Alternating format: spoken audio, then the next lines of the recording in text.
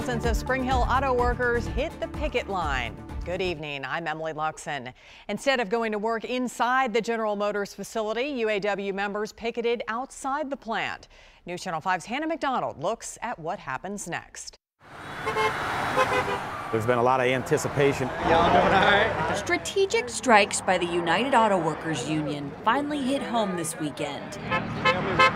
Union members at General Motors' Spring Hill plant were told to put down their tools Saturday afternoon. We've been antsy for the last 4 weeks. We're ready to join our brothers and sisters. Some with signs, some with their own children. He's out here supporting his dad and his our family. All in the local union are gearing up to take shifts on the picket line for however long negotiations with GM take. On three. 1, 2, 3, solidarity! For several weeks, the UAW has been fighting with each of the big three automakers for a new contract.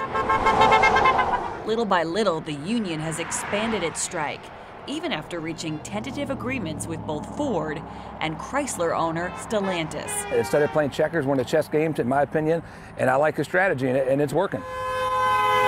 This strike affects an entire community. A local union leader told me he received more than 170 text messages when the walkout was announced.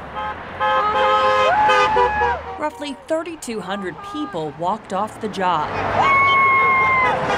The local union president believes it will be worth it. We're looking long term. I mean, if it's a short strike, it's not going to affect a lot.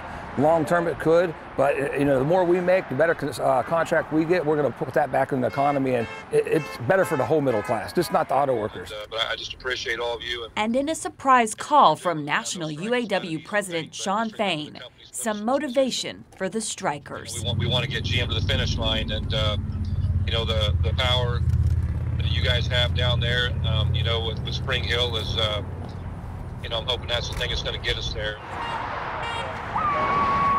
Reporting in Spring Hill, Hannah McDonald, News Channel 5.